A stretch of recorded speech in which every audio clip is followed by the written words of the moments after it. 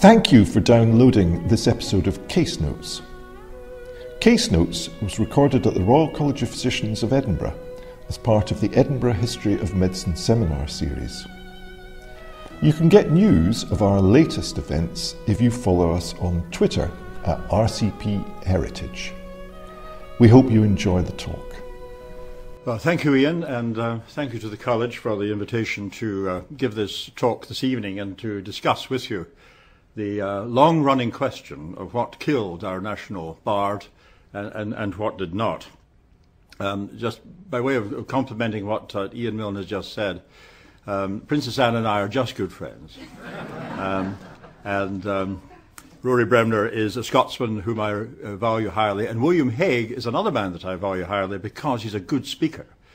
And since my retirement from my academic life in medicine 3 years ago, I've found myself involved with coaching individuals in our public life. Not Hague, who writes his own speeches, but some of our politicians, for example, who have not been properly trained, as we were, very lucky to be in academic medicine, and how to give a talk, how to give a lecture, and how to deal with questions. So let me just recap for you this subject tonight. Some of the images you're going to see in the course of this come from the great archive, the Scran Archive, which is held by the Royal Commission of Ancient Historical Monuments of Scotland here in Edinburgh. And it is a marvellous archive, 400,000 images of this country's history, her geography, geology, the lives of our ordinary people, and in Burns's case, one of our extraordinary people, are held here in Edinburgh and are available for teachers in primary, secondary, tertiary education, scholars, with one proviso. And can the lights be dimmed again, please? With one proviso, the copyright of these images has been released by their owners to the Royal Commission on one condition, and that the occasion is educational. So, and this is the logo of the Royal Commission, which has to be shown. A marvellous logo, is it not? Depicting this lion sedent, my heraldic friends tell me. Not a lion couchant or rampant, a lion sedent, and exhibiting ferocity. Although that is what it's supposed to be. I always think that this lion is exhibiting shock. And given that this is a male lion, you can see why. The story of the poet's disease or diseases, or his health and his premature death, has been a vexed one down the years.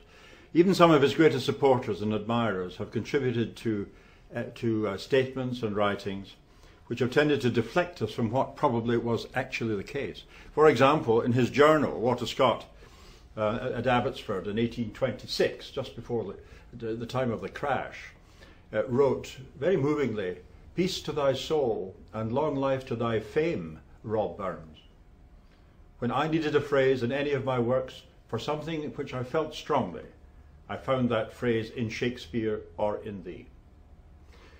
But he did support his son-in-law here. This is John Gibson Lockhart, whose biography of Burns in 1838 perpetuated the story which had begun just after the poet's death, that the cause of death was chronic and irreparable alcoholism, and that the poet had probably died of the physical consequences of alcohol. This is John Gibson Lockhart on the right, married to Sophia Scott, the beloved elder daughter of Sir Walter and Charlotte Scott. And the poet's life was a short one. This is Boff's famous painting of 1870, depicting the cottage at Alloway, where our poet was born on a wild winter's night in January 1759, to William Burns, a small farmer, and his wife Agnes, a farmer's daughter from Maybole, which is about 5 miles down the road as you're looking at it here. My own family home being just 3 miles the other way, on the junction of Prestwick and Ayr. So I remember this well from childhood. And the poet was born here and died 37 years later of untreated what? Rheumatic fever, brucellosis. We shall have a look at the evidence for both of them. He died here. This is an old engraving of Burns's house in the town of Dumfries, now known as Burns House, and the street is known as Burns Street. And this is his final home, and was his final home for 3 years, from 1793 until his death. And in this house, his widow, Jean Armour, lived on for 38 years. She never remarried, her widowhood lasting 1 year longer than the poet's life itself. And 4 days after his death, to the accompaniment of a military band and the accompaniment of between 10 and 15,000, we understand, citizens from all over southern Scotland, the poet was buried. And from the medical point of view, in that intervening 4 days, there was no post-mortem. Any speculation or any assertion of what killed our poet has to be speculative and based on secondary evidence, because there was no post-mortem, and we do not and will not have a tissue diagnosis. Yes, oh yes, and one other point about the funeral, as I say, the only image that we have of it, this is the mid-steeple in Dumfries here, and here's the cortege carried by his comrades in the battalion, the Dumfries Volunteers. Little realised, even in Scotland, that Burns died a serving soldier. He was a member of the Royal Dumfries Volunteers, what would be a home guard regiment, raised in the 1790s all over the country for the home defence, the regular army being deployed in our post-revolutionary wars with France. And they advanced down the street to his burying in St Michael's kirkyard. His wife was not there. She was in labour. In the very day that the poet was being carried to his interment in St Michael's kirkyard, Jean Armour was giving birth to the last of their 9 children. The boy was called Maxwell, after the physician who had looked after Burns in his terminal illness, and he was being born literally as his father was being born to his rest. Up country in Dumfriesshire, a man lived who was an artist, and the last image we have of the poet before his death was from John Reid here. And this is Burns as he was last seen, or last represented in any art form. This is between 10 and 11 months before his death. Now, you cannot make a diagnosis from a painting. You cannot induce anything of any clinical value from this. All I would say to you is that it doesn't look like a man about to die. It doesn't look like a man who is almost terminally ill. And yet the illness which was to slay him was beginning to affect him at this time in 1795. Burns himself wrote to a friend that this was a very good image, and regards me particularly as I am in life, making no comment in that letter about any illness. You can actually see the colours of his waistcoat here. This is interesting too. The poet was a radical. The poet cannot be placed into any contemporary political compartment. You can't call him a conservative or a Lib Dem or a socialist. He was a radical of the time. He was a Foxite Whig and very much opposed to the Tory government of the day, and he wore his colours on his chest. And these are the buff and the blue of the colours of the Whig Party. The buff and the blue colours themselves deriving from the uniform of General George Washington in the Revolutionary War, strongly supported by the poet. And the problem with the diagnosis began almost immediately. Here is the evening paper as it was in the late 18th century. And it was in this paper, the Edinburgh Evening Courant, which evolved through many evolutions into our present evening paper, that the obituary appeared. And that started the hair running, because that obituary, unsigned by a brave man who knew that Burns's pen had fallen silent, this brave man pointed out that the poet had died effectively of alcoholic poisoning. Useless to his friend and his family was the phrase. And that stuck. That really did stick, because there were, for many reasons, as we'll see later, but it was then perceived here in Edinburgh and then throughout Scotland that the poet had died of his addiction to alcohol. And this was then reinforced 4 years later with the first biography. And this is one of our colleagues.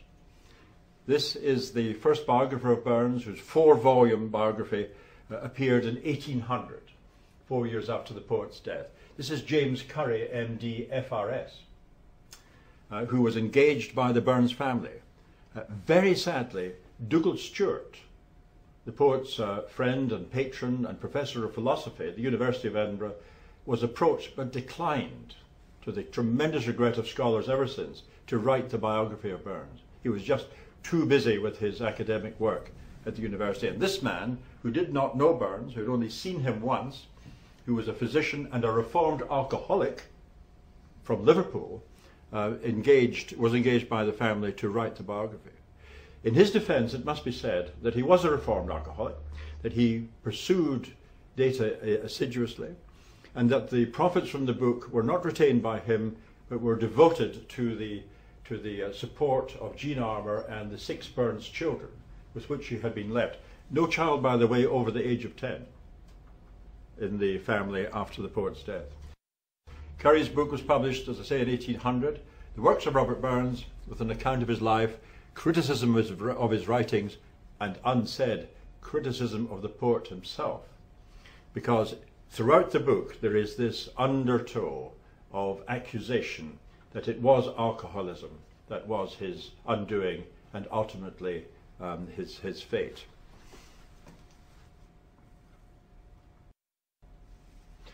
Part of the reason for that, of course, was the nature of his works. Drink in its various forms features strongly in many of his best works. The Jolly Beggars here, for example, from his early days in the village of Mauchline in Ayrshire, describes these roundy gangrel bodies, as he describes them, holding their splore in Pussy Nancy's tavern, fueled by alcohol.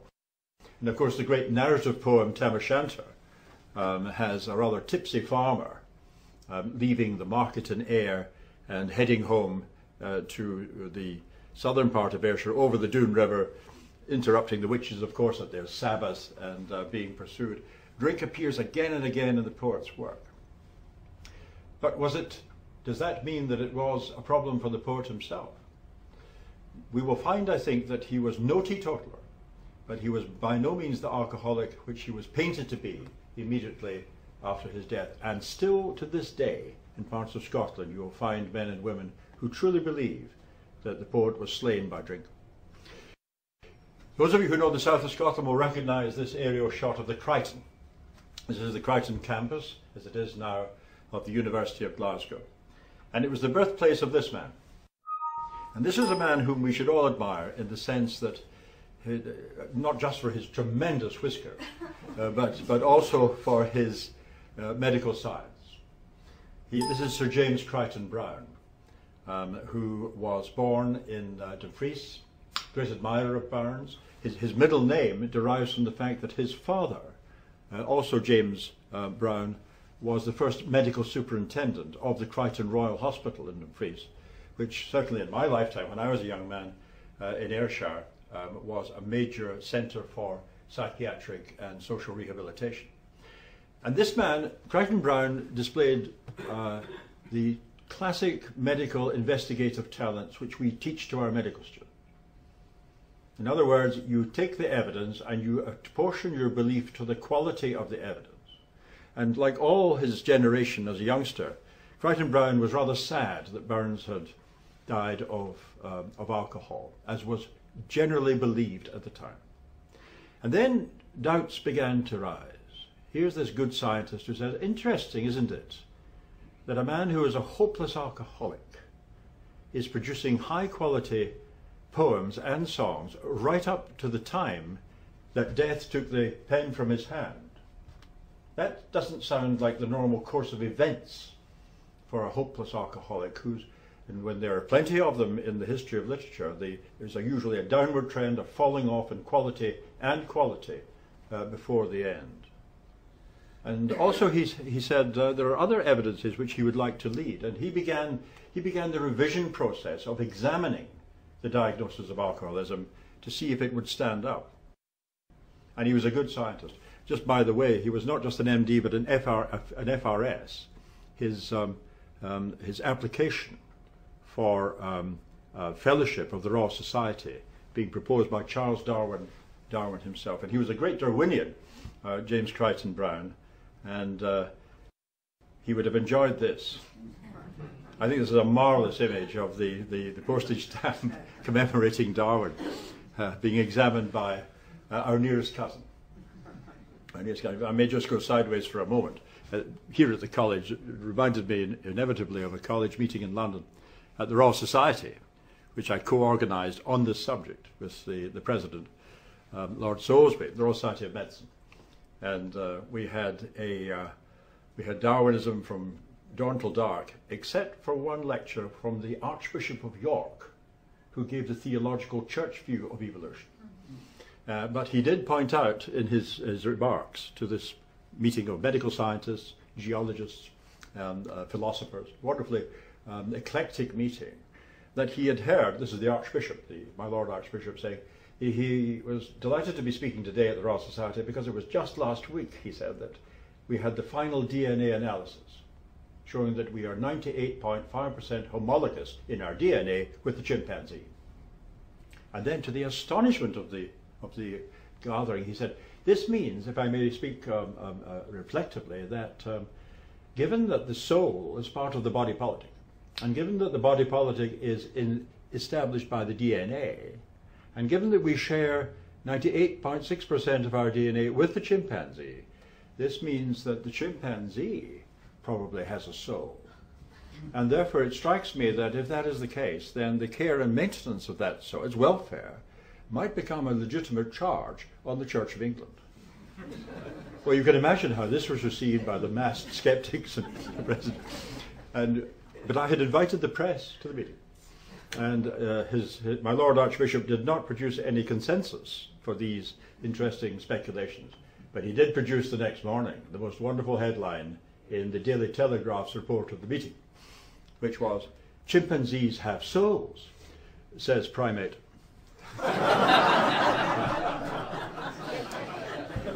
Anyway, here's another Darwinian, this is the James Crichton Browne, who asked the first clinical question: why was it if Burns died of alcoholic poisoning and chronic alcoholism and presumably of liver failure, why was he not jaundiced? We all know the evolution, and it was known in his time, the evolution of the pathology of hepatocellular function with progressive alcoholic attack. And repeated observations of the poet in his last days made no mention of any jaundice, any discoloration which might have suggested it. And again, this was beginning to reinforce Crichton Browne's suspicion that the diagnosis might have to be modified. And this is Burns's nurse in his last illness, and she was the lady consulted by Crichton Browne meticulously as to her observations of him, his symptoms and signs, as much as this intelligent, untrained lady could report. She was actually the recipient of his last great song. "Wert thou in the cauld blast, and yonder lee, my playdate of the angry airt I'd shelter thee," almost within 4 or 5 days of his death. And again, Crichton Browne thinking, well, is this the behaviour of somebody slain by alcohol? And then the other piece of evidence came to light with this. The poet was an exciseman. He was an officer of the Scottish Excise Service, the forerunner of our beloved Inland Revenue, and he had been for 5 years. And again, Crichton Browne asked the question, how is it that a man who is doing a job calling for meticulous attention to detail, a very complex business being an exciseman, taxation, we should remember, was at source in those days. There was no VAT where you paid when you bought. You paid when you manufactured. And there was a very complex range of duties and excisable charges on tallow, on candles, on leather. All had to be applied by the excise officers. And this is one of the books for the collectors of excise in this country, dating from before Burns's time in 1707. This is Burns's measuring stick. He had to measure barrels and calculate tax to be applied to alcoholic drinks, for example. And it was a dangerous game. This is his personal weapon. I used to think, and I used to say publicly, that was his musket, and you can see the very heavy ball that it threw. But it's not a musket, and I was corrected by my soldier son, who's a member of the parachute regiment, and said, "Daddy, this is not a musket. This is a carbine." And I inquired what the difference was, and was told you can actually see the muzzle of the weapon within this shot. It's a very short-barreled, close-range weapon. Burns had to be armed and ready to defend himself and his other excise officers from smugglers, who in those days were armed, full of fight, and knew what would happen to them if they were taken. And so he was involved with an extremely complicated and meritorious service. Promotion was by merit, and that was another thing that really affected the considerations of Sir James Crichton Browne, because Burns, it's very difficult. This is not transposed well. I'll just leave that one. He was marked down by his superiors. This is John Syme from Dumfries, his superior in the excise, for promotion to supervisor. And that did it for Crichton Browne. Promotion to supervisor was very carefully controlled and very greatly sought. And Crichton Browne then asked the question, how is it that a hopeless alcoholic is marked down for promotion in a meritocratic service, when we all know the fate of alcoholics, which is demotion and dismissal? And with that he went public and said, no, the poet was no teetotaler, but it was not, whatever it was not alcohol that killed him. And indeed, John Syme here, the supervisor for Dumfriesshire of the excise, wrote a formal report which was then discovered, saying that Burns was an assiduous and a careful, meticulous officer, highly regarded by his colleagues and by his superiors. Hardly the report of an alcoholic. And thanks to the FBI in America last year, we were able to scan back the two very old paintings of his wife. We regressed, thanks to these remarkable software programs in the United States, the two paintings of Jean Armour as an old woman to as we think she was when she married Burns. And her own testimony, Jean Armour's testimony, was that the poet was not in any way incapacitated. Do come in and have a seat. There's one at the front here. Was never incapacitated by alcohol in the time that she had known him. No teetotaler, but when she also confirmed the absence of one of the key symptoms of alcoholism, which is drinking at home in the morning. We are all taught as medical students, and we all know that the classical sign of alcoholism is drinking alone, and drinking especially in the mornings. Burns never did that. And his wife and his superiors and his neighbours attested that he confined his enjoyment of the grape and the grain to the evening social hour with friends, and never let it intrude upon his domestic responsibilities at home or his professional duties to the excise. And here is one of the treasures of the archive, another lady who reported, as I've just said, on his behaviour, which did not fit with the general feeling of the time, which had come from these obituaries and Currie's biography. This is one of the great treasures in our archives. There are no photographs of Burns. He was dead long before photography arrived, but he was the eldest of the family and died young. The youngest of the family, of the seven of them, 7 siblings, was Isabel, who died old. And in 1743, our first great artist in the new genre of photography, David Octavius Hill, Secretary of the Royal Scottish Academy here in Edinburgh, he and his technical assistant, Robert Adamson, boarded the brand new railway train in 1843 at Haymarket Station, long before Waverley was built, crossed to Glasgow, went down on the newly constructed line to Ayr, hired a carriage, went to Alloway, found her and shot her on her, in bright sunshine, in her, at her cottage door. You are looking not at an engraving or a painting, you're looking at a posed photograph of Robert Burns' wee sister. She was 72 years old at the time. She lived another 10 years. And she looked very like him when she was young, we are told. And this is the only chance we might have to know what the poet might have looked like had he lived, had he not died of whatever it was. One final piece of evidence came from the rector here. Burns was an honorary Burgess of Dumfries, and that carried with it the rights and privileges to have his sons educated at Dumfries Academy. And when the story began to circulate about from Curry's biography about the alcohol problem, there was an immediate response from James Gray, the rector of Dumfries Academy. And we have his letter sent to Peterkin here in Edinburgh, James Peterkin, saying, "Where is this coming from?" It's a wonderful letter. "Who says he was an alcoholic? I had the privilege of educating his sons. In the 5 years he lived in Dumfries, I saw him almost every day, and never once in that experience did I observe him affected by alcohol. Tell me, Mr. Peterkin, who is saying this? Tell me the man." And this was the general response from his colleagues in Dumfries. So what was it then? Something happened here.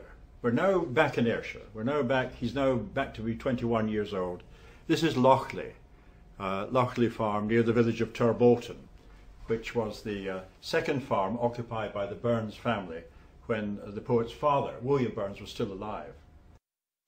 And here he was this is where he grew up and was, as a young man, having his first forays into writing, into prose and poetry. And he left the farm in 1781 to try his hand at flax dressing. Flax was then being tested out on the fields of Ayrshire and across Scotland. And this is Irvine, as it was, by the River Irvine, in 1781. And the poet lived here in the Glasgow Vennel in Irvine to be trained in the art of flax dressing. It's a complicated process, and I myself am no master of it. But it's an interesting problem, and there is a condition called bisonosis, where the inhalation of particulate material from the flax can cause an allergic reaction similar to asthma, and in fact in chronic form can cause a pneumoconiosis. We just wonder what it was. Maybe that had something to do with it, but he certainly fell ill. And half a century ago there was discovered the daybook of the physician, and we would say now general practitioner, in Irvine. His name was Charles Fleming. His daybook was discovered in the mid-1950s, and in it, very interestingly, he attended a Robert Burns, a flax dresser, aged 22. 5 times he saw him from the 14th to the 22nd November 17. This was the poet. And to his eternal shame, Charles Fleming did not say in his daybook what his presumptive diagnosis was. It does not appear, to the considerable fury of Burns's later biographers and to the shame of we, Dr. Fleming's colleagues.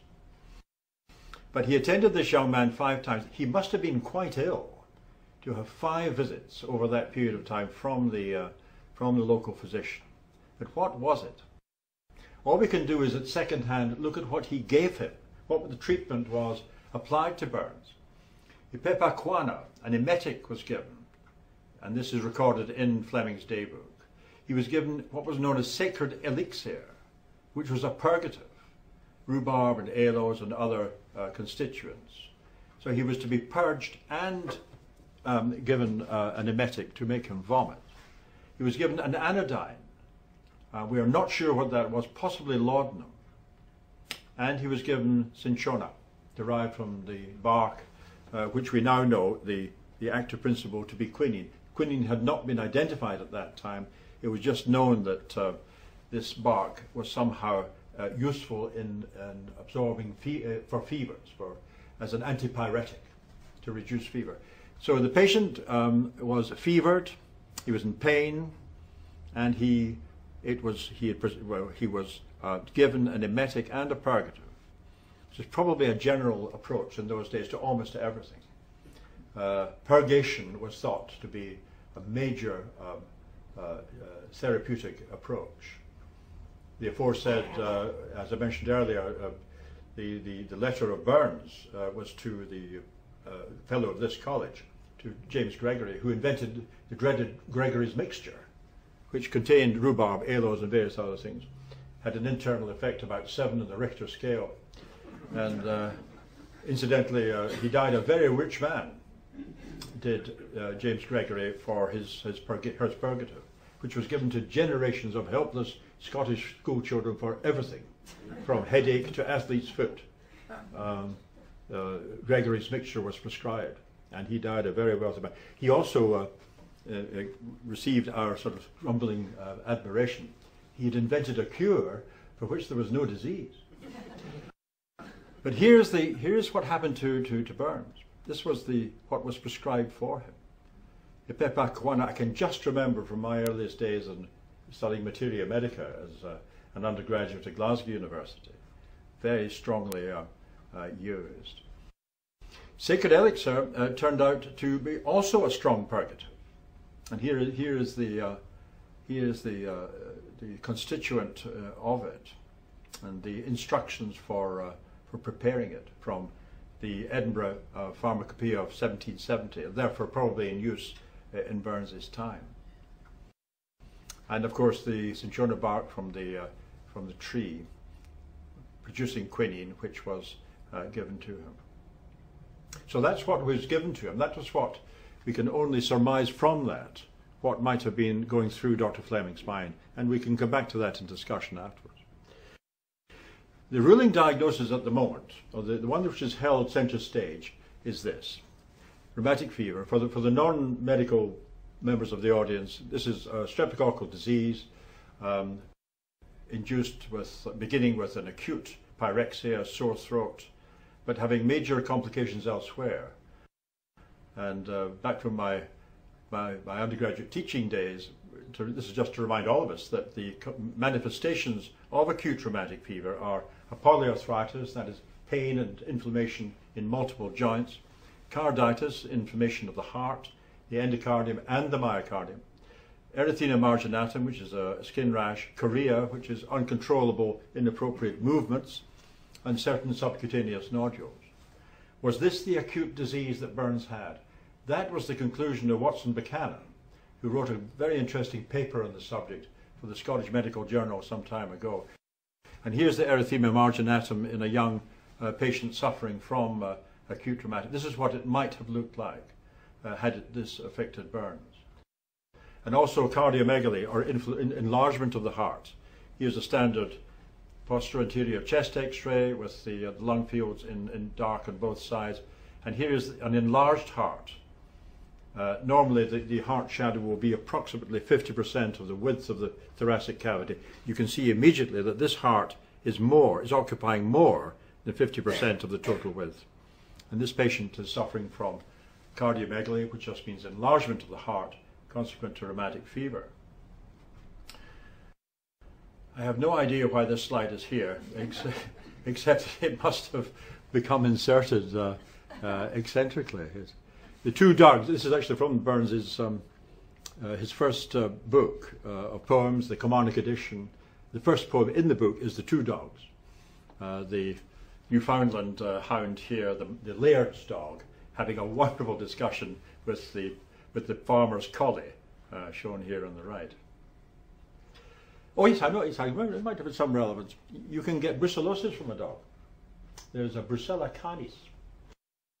And that's to lead into the fact that there's another possibility raised by some of our colleagues over the years, and that it might not have been rheumatic fever and the consequences of rheumatic fever, which we'll come to later, but it might have been this. It might have been the fact that he was a farmer. He might have picked up an infection which is not unique to, but common among agricultural workers. Burns, of course, working in the fields with animals alongside him, in very close proximity to animals, actually ploughing up the mouse here in this bas relief.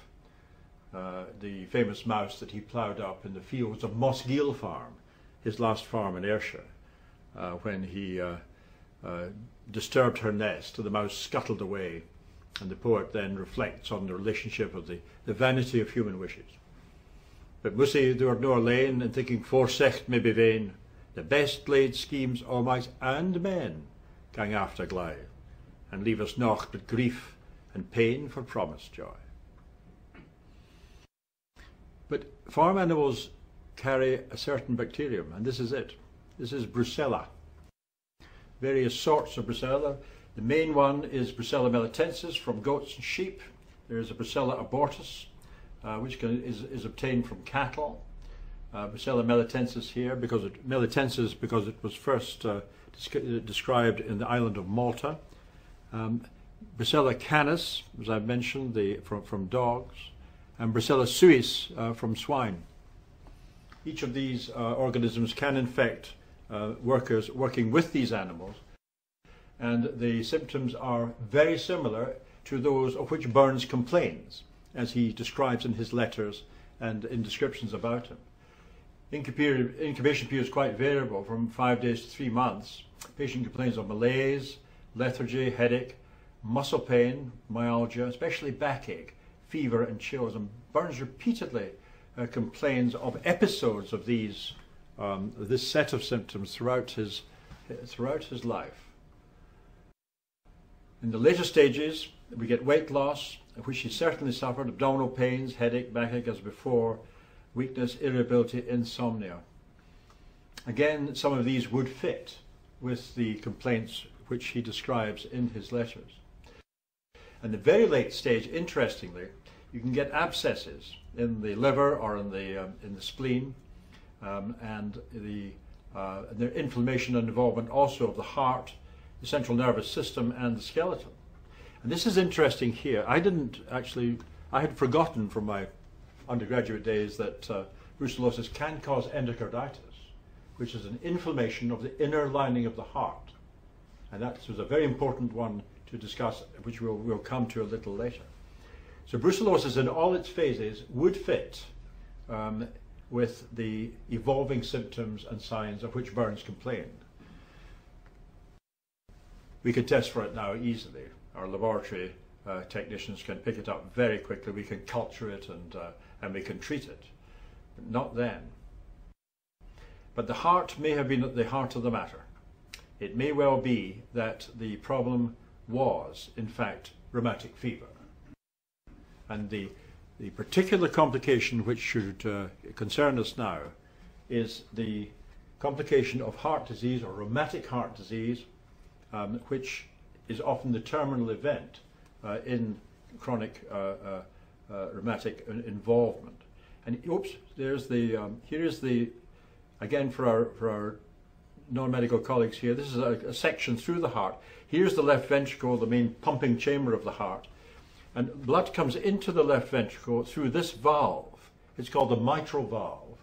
And if it is thickened and, or as we say, stenosed, narrowed, the patient often will complain of irregular heartbeat and often waking up at night with a tremendous sensation of shortness of breath. And Burns describes this. We call it paroxysmal nocturnal dyspnea. Shorted, waking up thinking that they're choking, they're about to suffocate. Burns repeatedly describes this, and it's a classic symptom of rheumatic heart disease of patients suffering from mitral stenosis. And the blood then leaves when the heart contracts, the blood is fired out of the heart through this valve, the aortic valve, into the first great artery of the vascular system, the aorta.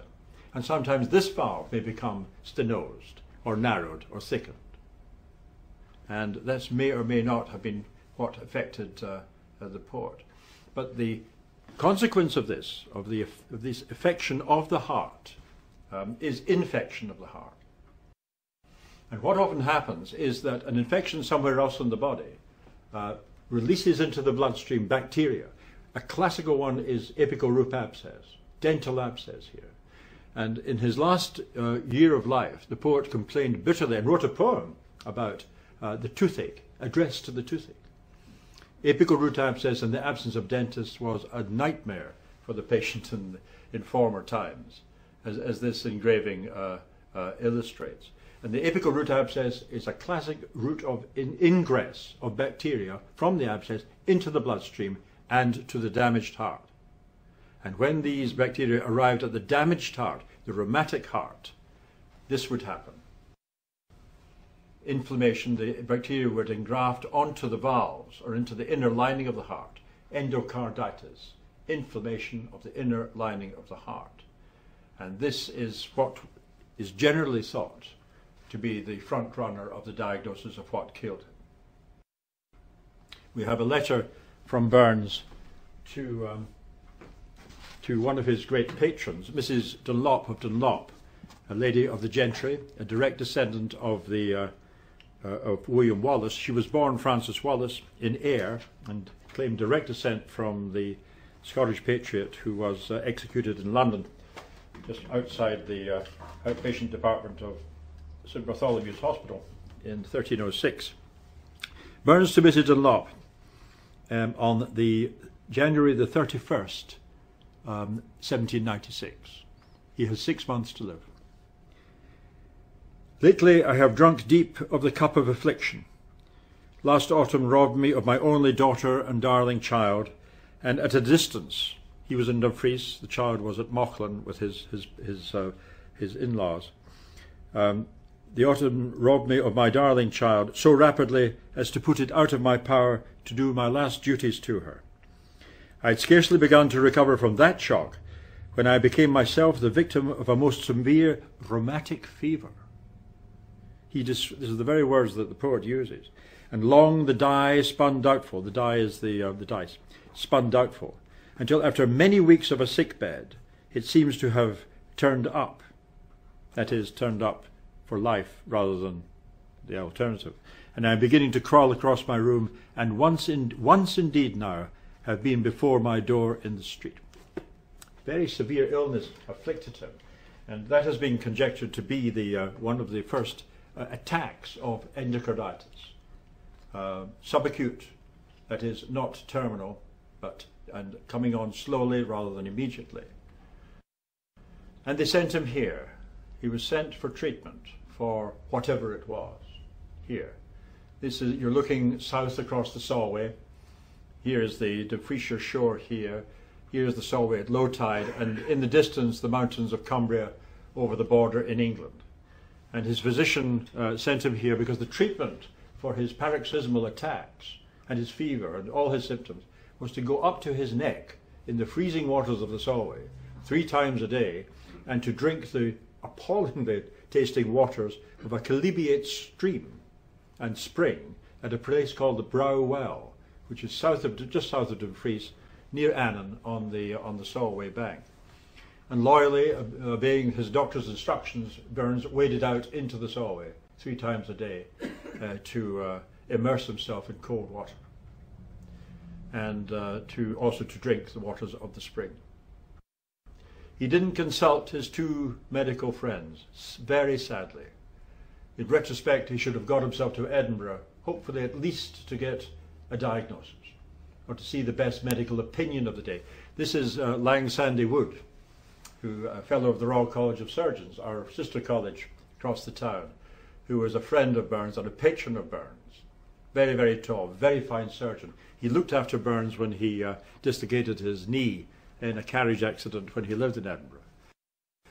And this man, who was the recipient of the letter which I mentioned earlier, which we published this very week, James Gregory, a member of a very famous family of academic Gregorys, professor of medicine here, president of this college, and friend and patron of the poet. The poet's copy of the great orations of Cicero, which he so admired, was given to him as a present by James Gregory. But neither he nor Alexander Wood knew of the poet's illness. He was only consulted by a local physician and GP, and died here in his bedroom at the house in Dumfries on the 21st of July 1796.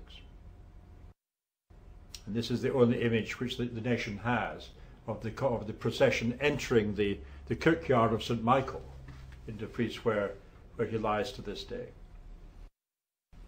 He is the cradle in which Maxwell Burns was placed just after his father's interment. And in a touch of irony, in a sense, it was to be 80 years from Burns's death in 1796 before another boy would be born in Ayrshire, another farmer's son who would make a mark in the world. And this, of course, is Alexander Fleming, who was to discover the penicillin with which today we would treat endocarditis. And the poet lies here in a mausoleum erected in the kirkyard of St. Michael, his wife beside him and his children. And there's the key. This is the key to the mausoleum itself. But what is the key to the diagnosis? We're not sure. We will never be entirely sure. But I think it's most important to try and remove the canard and the hair that was started running all those years ago. And I would challenge any man alive today to come to this podium and advocate that drink played a part in it. I think he had a systemic disease. I think he had an infection. He might just have had a cancer. The symptoms and signs would be consistent with a very rapidly evolving malignancy. But again, without a tissue diagnosis, we cannot know. But he lives on. And my friend Sheena Wellington here, those of us who heard it, I'm sure will not forget it, sang his great anthem for the common man.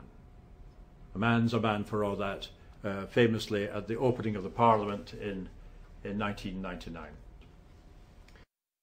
So there you are, in fairly brutal summary, is a synopsis of what we know and what we don't know about what might have taken our poet from us at the age of 37 years.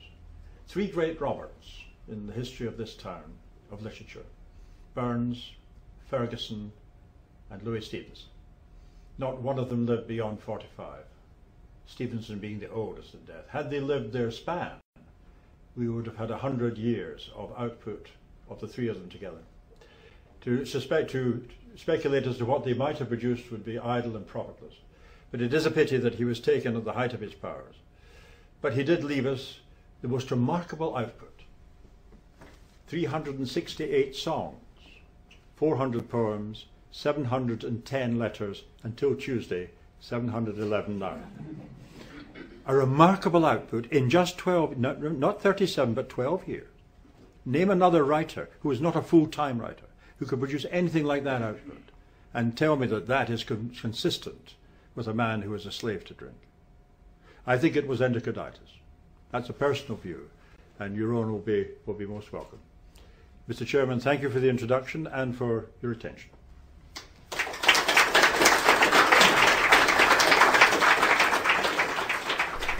Thank you for listening to our History of Medicine lecture series, Case Notes. This podcast has been brought to you by the Royal College of Physicians of Edinburgh.